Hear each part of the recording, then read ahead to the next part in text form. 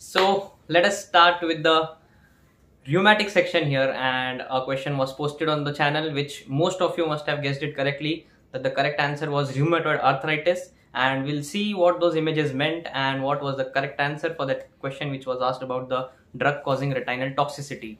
So yes, we'll look at the pathophysiology, we'll look at the symptoms, the deformities and extra articular manifestations of rheumatoid arthritis and everything about rheumatoid arthritis. So this is going to be a great video, and also rheumatoid arthritis is a marking question in our university exam. So please watch the video till the end, it will be of great benefit to you. So let's start.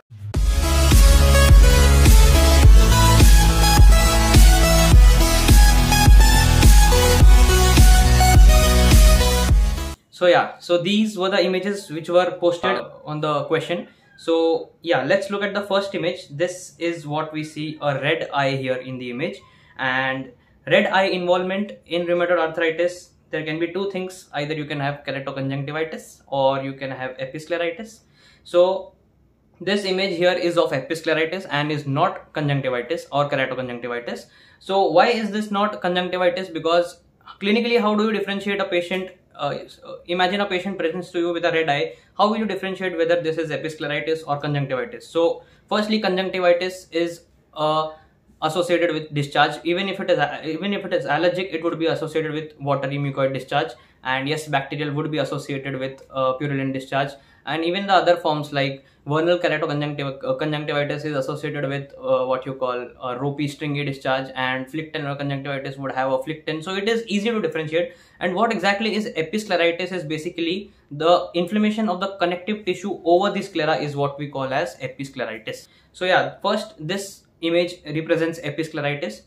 Next image what we have is a deformity in the hand where the distal interphalangeal joint is flexed and the proximal interphalangeal joint is extended. So this is how the deformity looks like. So this is the distal interphalangeal joint flexed and this joint is extended, which we call as Swan neck deformity. So this image represents Swan neck deformity.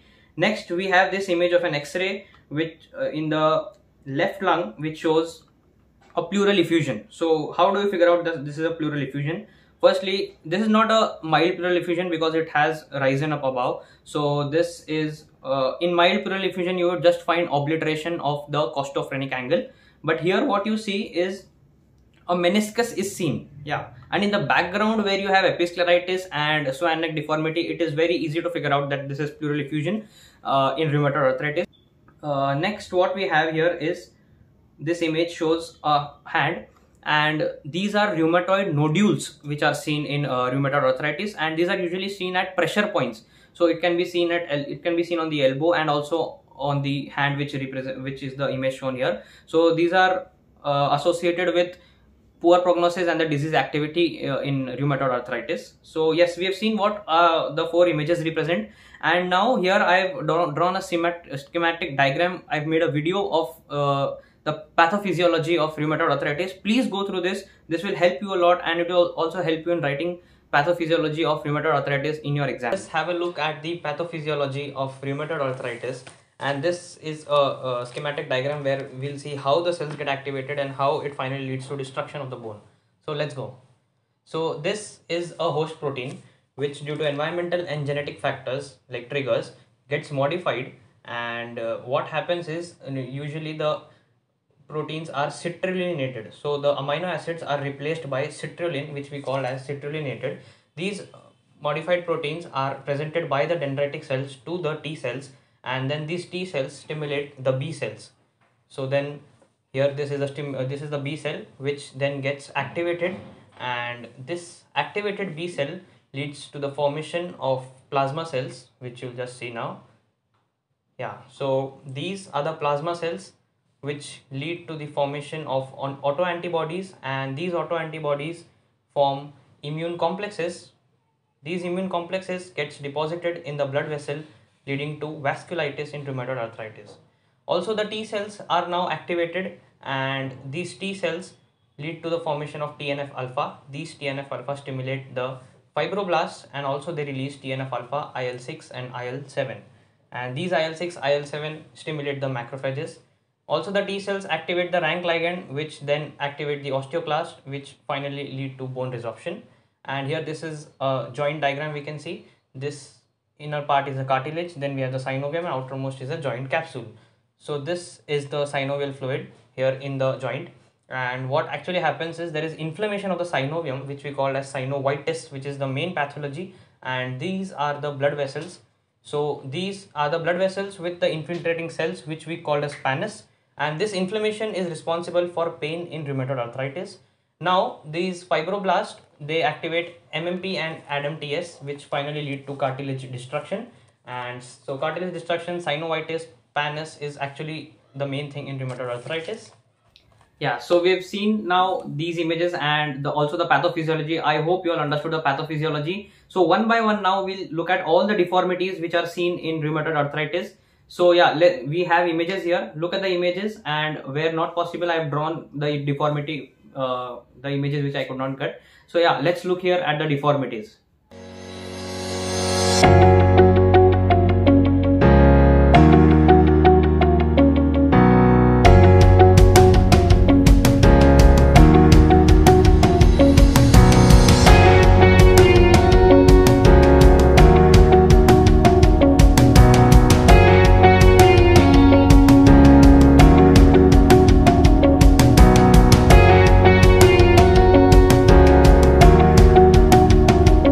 Seeing these deformities, yeah, let us see the extra articular manifestations which are seen in rheumatoid arthritis. So the way you all saw deformities, let us see one by one what happens in rheumatoid arthritis other than involvement of the joints. Let's go.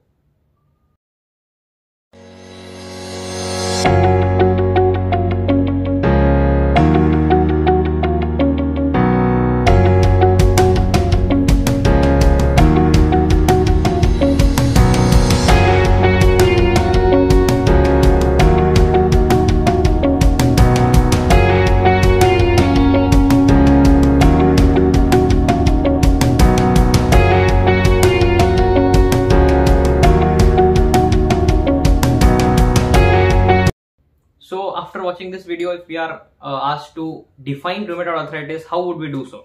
So yeah, let's see how to define rheumatoid arthritis. So it is a chronic, it is inflammatory, it is bilaterally symmetrical, it is predominantly peripheral, predominantly small joint erosive polyarthritis.